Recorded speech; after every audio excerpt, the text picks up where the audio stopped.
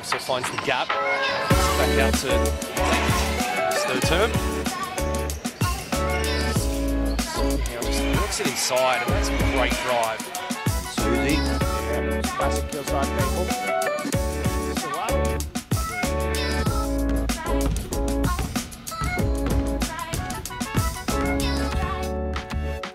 I'm really excited. Obviously last year was so up and down and so many lockdowns and stuff really irritated me, but this year's going to be a good year and I feel personally I'm ready for that, and yeah, I'm ready to go. Look, personally it was very frustrating. You have to come up with other ways to obviously train, and for me personally I could focus on other things, which is kind of a good thing, a blessing in disguise, but obviously sport's like my main thing, so there was a big shift in my scheduling and stuff like that, so yeah, it was hard. It was definitely hard.